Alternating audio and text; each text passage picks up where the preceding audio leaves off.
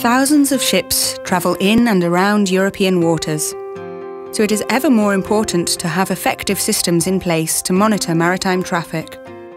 Proper monitoring aids safety at sea by minimising accidents and dangerous incidents at sea, and by providing information during search and rescue operations.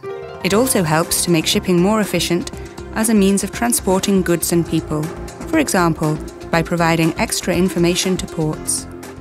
Member States, in line with European and international legislation, have developed vessel traffic monitoring systems to track vessels along their coastlines. Ships transmit Automatic Identification System signals, AIS signals, continually during their voyages. The data in the AIS signals, providing the latest position information, is enriched with information such as dangerous and hazardous goods, the number of people on board, incidents, and estimated or actual arrival and departure times in ports.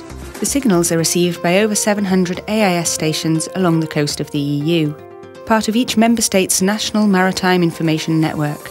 At European level, the national systems are linked through SafeSeaNet, which enable member states to exchange information with each other on a selective basis.